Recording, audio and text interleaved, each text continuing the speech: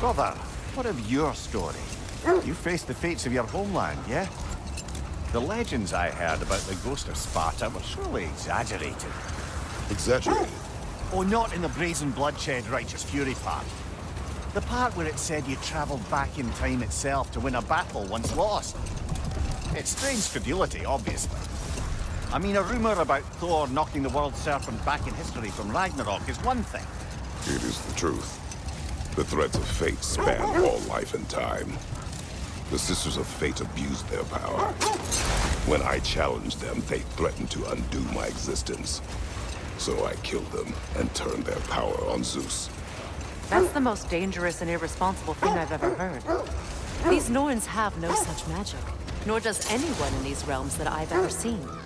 Aye, can you imagine?